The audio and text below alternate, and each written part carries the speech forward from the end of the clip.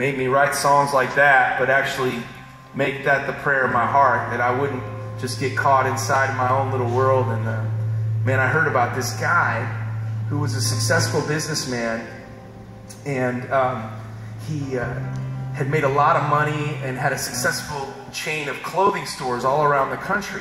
And yet God had begun stirring in his heart that he was supposed to do something more than just accumulate wealth. And God put a burden on his heart for the issue of human trafficking that's going on all around this world. Places like Cambodia and places like Florida as well. And so he decided that maybe his unique gifting and skills, knowing how to make clothes, could be something that could be used to help rescue women from imprisonment. And he started this ministry called 3 Strands. And it's an amazing ministry, and one by one they're rescuing women, going in to the most dangerous places in all the world and telling these women that they can have safety and freedom and helping them to have a new life. And he told me, they shared with me that they were using my song Do Something as their theme song.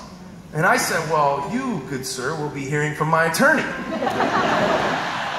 Now I said, man, that's awesome. Use it. That's awesome. I couldn't bear the thought of people living in poverty, children sold into slavery. And they used that song as their theme song. I said, how can I help in a greater way? And they said, well, we're teaching these women a trade. They're learning how to make jewelry and bracelets, this beautiful jewelry. And with every bracelet they're making, they're learning that they can have confidence, they can make a living, and they know they don't ever have to go back to the life that they once lived. And so I said, well, let me wear a bracelet in a show of support. And everybody on our tour is wearing one of those bracelets. And I took it a step further. I said, why don't you let me sell those bracelets and we can help raise money for your ministry? And I thought that was a pretty good idea, don't you? And then I started finding out that I'm selling more bracelets than my own CDs every night. But then I thought, you know, that's actually pretty cool, isn't it?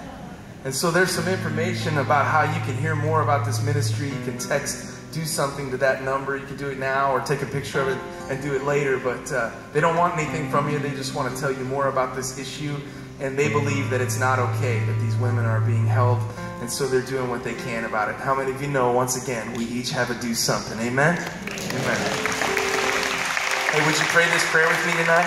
Father, break my heart for what breaks yours. Give me open hands and open doors.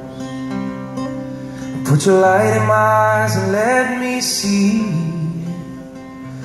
that my own little world is not about